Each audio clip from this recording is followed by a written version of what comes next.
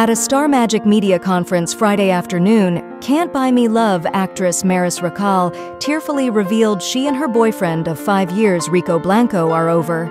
It was a very difficult talk, 'cause I love him so much, and he loves me. But I have so many questions about my life, and how will I go on in life with him? And I have so many questions about me and my sense of self. It was very difficult, but a very polite separation. Up to the very end of the relationship, it was still full of love and understanding, and Rico is one of a kind. If only I could skip through my 20s, but I can't. I have to face it. I have to sit with my feelings and acknowledge my changes. Rico and I, our universe was so beautiful. It was so full of love, laughter, music, everything, Maris said.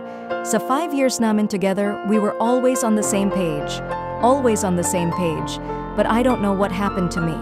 Maybe I turned to the next page and saw a new perspective sa life.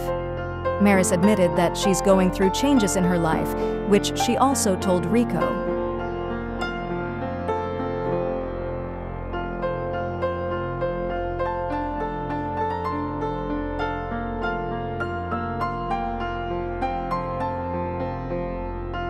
It's hard to breathe, but that's alright.